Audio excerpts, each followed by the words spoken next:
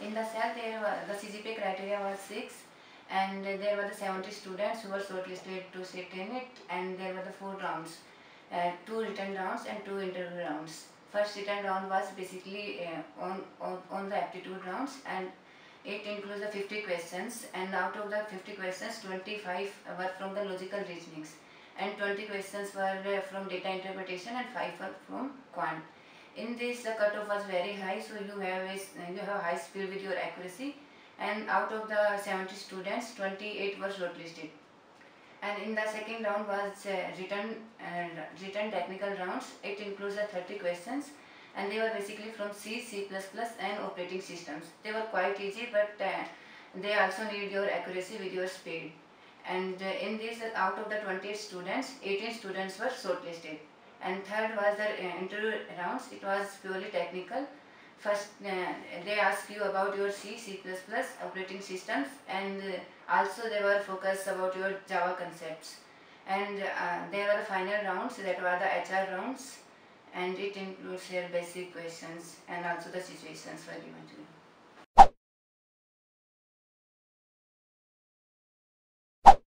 In the technical interview rounds, first I entered the room, and then he asked me to sit down, and then he asked me first question, tell me about yourself. I just tell me about my backgrounds, my family background, my CGPA, and what extracurricular I have done in it. Then he asked me from my family backgrounds also.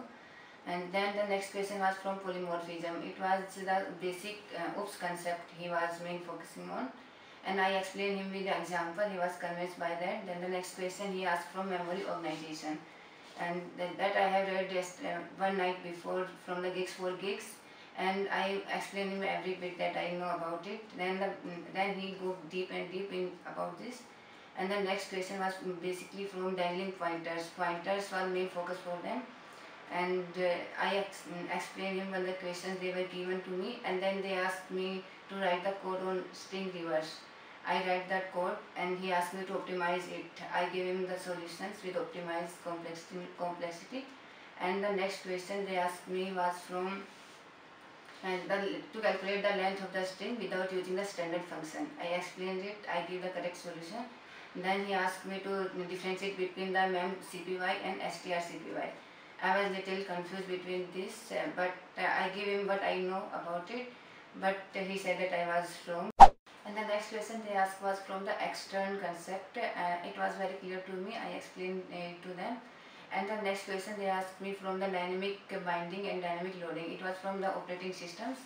I explained him what I know. And then the next question they asked about the project, what I have done in my summer internship. I explained my project. Then it was basically I have done my Java. I have done my summer training in Java, and they asked me from Java questions. And they asked me to implement what I have implemented during my summer training. I implement the code. That was the main part of my summer training. It was basically a mailer system. I have implemented a mailer systems, and I write the code because I have implemented it myself. And the next question they asked from my projects, academic projects. I have implemented the education portal. They asked me how I have handled the database. I give them the solution, how I have made the tables, and how I have normalized the tables, etc. And the last they ask me to ask anything from them. I just ask what is the difference between the CISC and cell, and which to prefer, and what is the difference between them, because they both they were offering us the research as a research assistants. So what is the difference what we have to do there? Then he explained the whole procedure there and what they do and the difference between them, the technical difference between